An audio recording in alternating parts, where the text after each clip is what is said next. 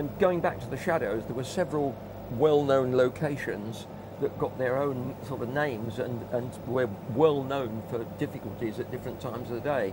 There was a very well-known Twickenham shadow where half the grandstand shadowed the pitch, and until even quite recently, the centre court and number 1 court at Wimbledon had very difficult conditions, late afternoon, early evening, very, very difficult. So this is where it's black on one side because of the shadow, Yeah. and it's white on the other. Well, it's green on the other if it's grass.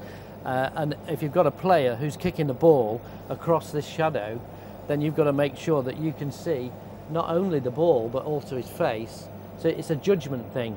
And then when he kicks it the other way, it would be overexposed, so it'd just be a white ball, and the grass would all be almost white. So you've got to then stop it down, but then you've got to know that is he going to kick it that way or not, and there's an awful lot of judgment, which is, and we were engineers, we were trained as engineers, and the difference is we now were becoming operational engineers, which is more sort of artists in a way. breed. Yeah.